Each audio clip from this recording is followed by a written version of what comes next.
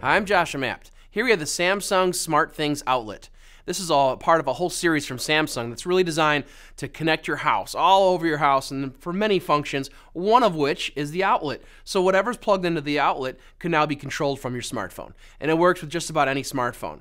The app you download is easy to set it up. All you need is the hub. There's a thing called the SmartThings Hub, and that's going to be a little box that's going to plug into your home network with a Cat 5 or Cat 6 cable, and then power. And now that creates this SmartThings network from Samsung. And to set this up, keep in mind that you really want to set it up pretty close, somewhere around 15 feet away from the Smart Hub, and that's kind of where you start.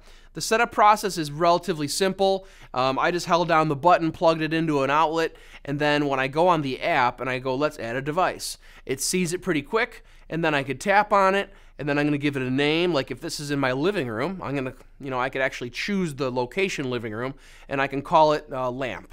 So let's say I have a nice lamp in my living room. I've got it plugged into the SmartThings outlet, and in the app, I've associated this to the living room location. You could even take a picture of your living room and really personalize it. So it's a very cool functional app.